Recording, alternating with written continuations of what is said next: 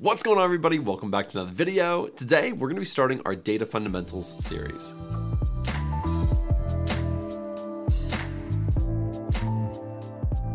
Now in this series, I'm going to be walking through some really core fundamental concepts about data. If you've been on my YouTube channel for any amount of time, you know that we talk a lot about data, specifically about how to use tools to work with your data. But up until now, I haven't really dived in and broken down the core concepts of what data is and how it's used in the real world. So in this series, that's what I aim to do. And in this video, we're going to be starting off with what is data. Let's jump over to my screen and take a look. All right, so in this lesson, we're going to be talking about what data is. Again, we're starting from the very basics. We're really working our way up through this series. So by definition, data is just raw facts and figures. It doesn't even necessarily have to be on a computer. It could be on a notepad. If you're writing down 1, 2, 3, 4, 5, that is data that you're writing down. That's going to be harder to use that data necessarily because, on a computer, it's easier to process and use data, but that is data. Some examples of data are things like a number, the number 45, that is a piece of data. A word could be data, just the word completed, or a sentence, that is also data. And then a date could be data as well. So we have 12/10 of 2024. This is a piece of data. Now, the thing about data is that data is everywhere. It's in everything we do all the time, but without collecting it, without context of what this data actually means, it's basically useless. Look at some examples of how data is used in the real world, something that a lot of you will use almost every single day. So let's take a look at this first one. This is a weather app. I use my weather app almost all the time. I got to send my kids to school and I want to check if it's rainy, if it's hot, if it's cold, if they need a jacket, if they don't. And that is something that requires a lot of data. Meteorologists use tools to collect data on all of these things. Then they're presented in these apps. So they collect data about weather, temperature, humidity, location, time, and they take all of this and they aggregate it. That just means they bring all of it together into one place and they aggregate these numbers. Then finally, they'll present it to you based off of your data, your location, where you actually are. And so that is something that is extremely data dependent. They typically will process this as well as forecast, which means they're going to kind of predict out what they think is going to happen in the next hour, 2 hours, maybe it's a day or several days ahead. They can also use this data to predict what might happen in your location. Another example would be a bank app. So I go on my phone all the time to check my banking statements to make sure that, I didn't spend too much money, and everything in your banking app is data.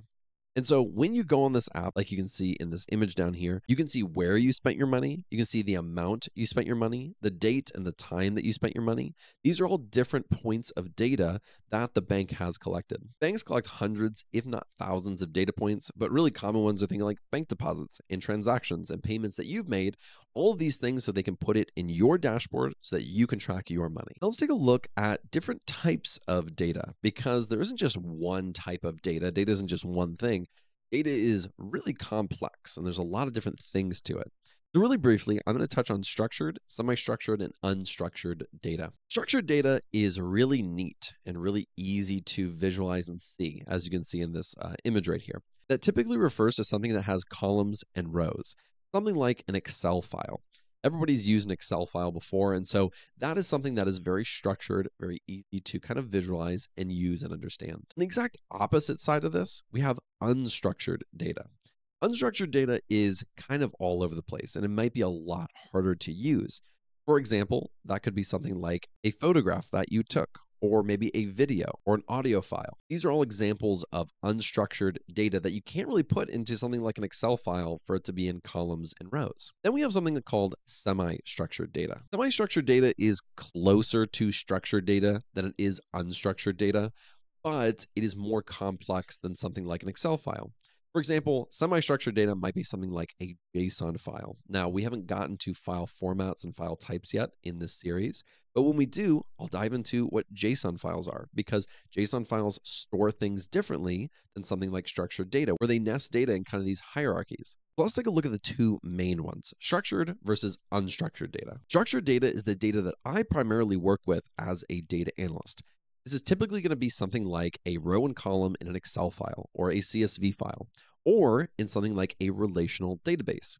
A database is just a place where you'll store a lot of data, and all of that data typically connects in some way, so you can work with a lot of it. Structured data is also quantitative versus qualitative, like unstructured data. Structured data is numbers-based and it's measurable, and so you can easily kind of track it and use it. Whereas qualitative could be something like a survey where it might be free text, where it's someone saying, you know, I had a really great experience at this, and I really liked this, and I liked this. That's a little bit harder to actually put into numbers how much that person liked.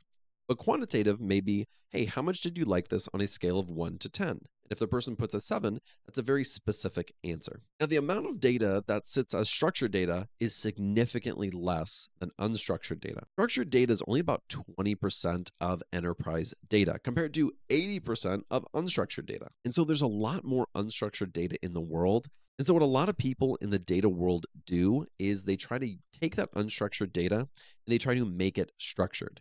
And so that is a big part of what a lot of data professionals do. Lastly, and we just touched on this, but structured data tends to be things like numbers, dates, strings, which are things like words and text, versus unstructured data, which is things like images, audio, video, and others. All that being said, data is everywhere. It is all around us all the time. And especially in this technological world we live in, it is literally in everything we do. But the challenge, especially for people in data who are working with data, the challenge is to collect it, to organize and analyze it so that you can then use that data.